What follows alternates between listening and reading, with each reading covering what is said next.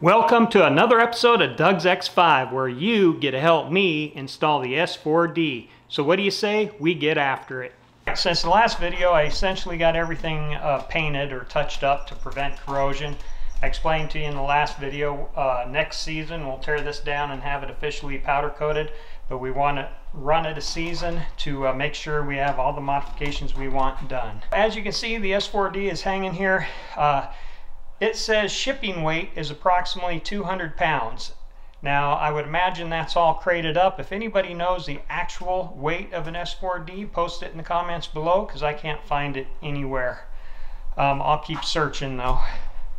So right now, follow along and we're gonna get this thing installed. I'm a one-man band, so enjoy the show.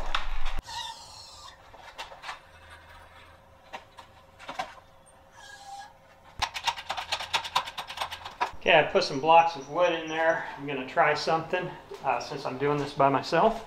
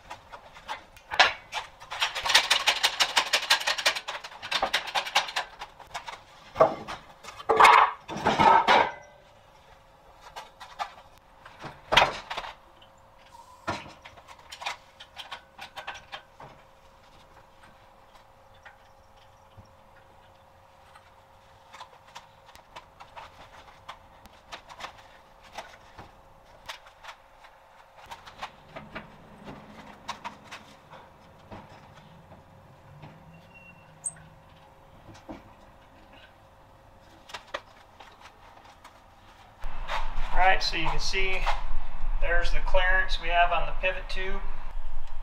We got to go down a little bit lower.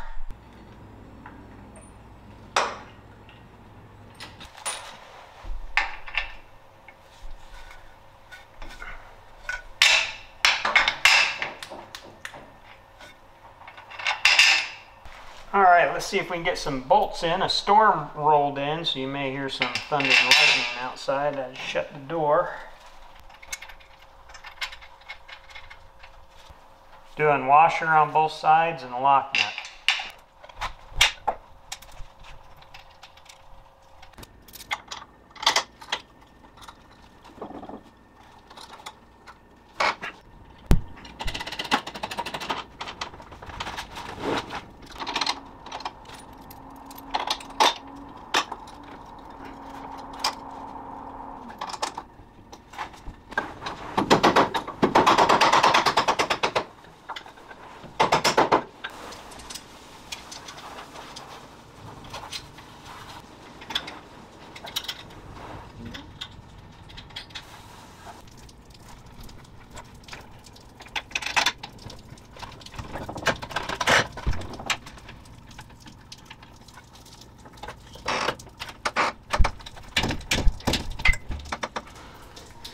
It's a good thing you're not seeing me pinball my head through these bars.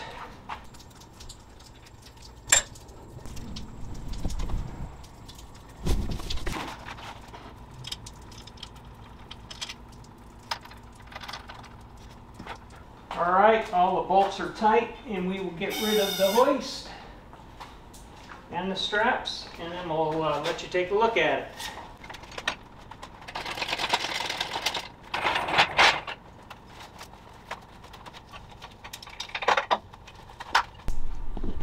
Alright, looks pretty good to me. Those two are in.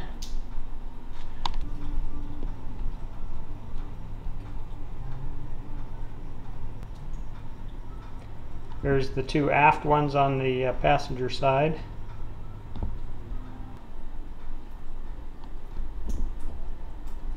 And on the driver's side.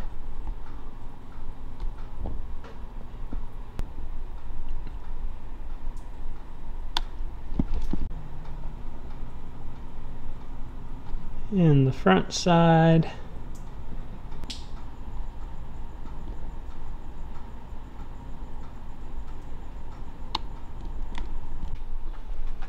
All right, now that we got this installed, what we're going to do next is put oil in it. We're going to service it.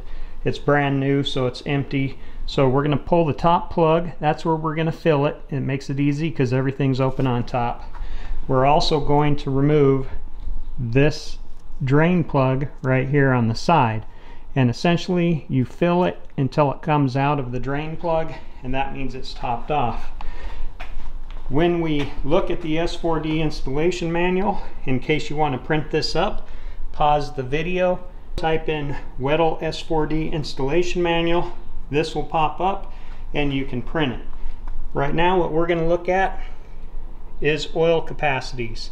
So we have a S4D and it says recommended approximately 6.75 quarts. So by the time it starts draining out of that side hole, it should be approximately 6.75 quarts. Alright. Okay, you want to make sure that you take both plugs out. Don't just fill from the top and then open the side drain plug.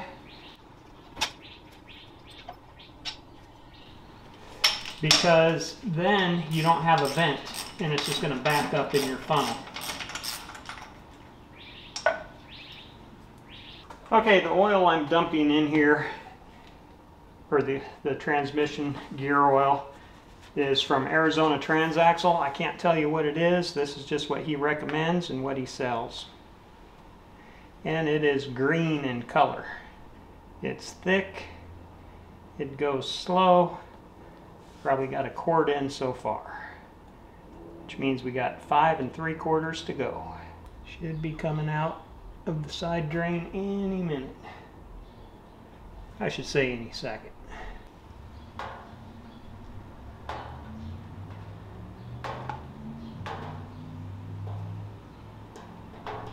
And that's how much I have left in the container.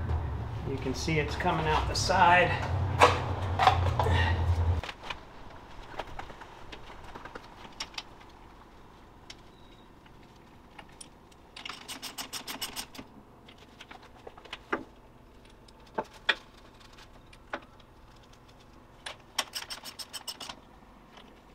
And we have one properly serviced S4D. Okay, next thing we're going to do is install this crossbar. And if I remember right, it kind of goes in easier one way than the other, but we'll see. I painted it, so it may be a little bit tougher. Just kind of tap it in place.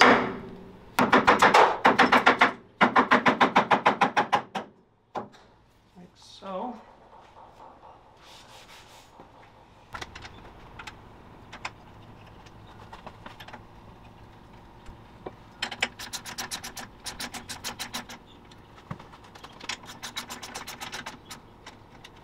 Alright, progress.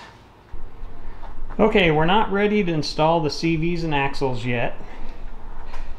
As you can see from the inside of the car, we are not ready to install the shifting cables yet for gears or forward or reverse. And we're not ready to hook up the vent. So as far as the S4D installation, we are about as far as we can go. That said, the next project we have is we got to get the engine mounted to it, and before I can do that, I've got to install the S4D clutch.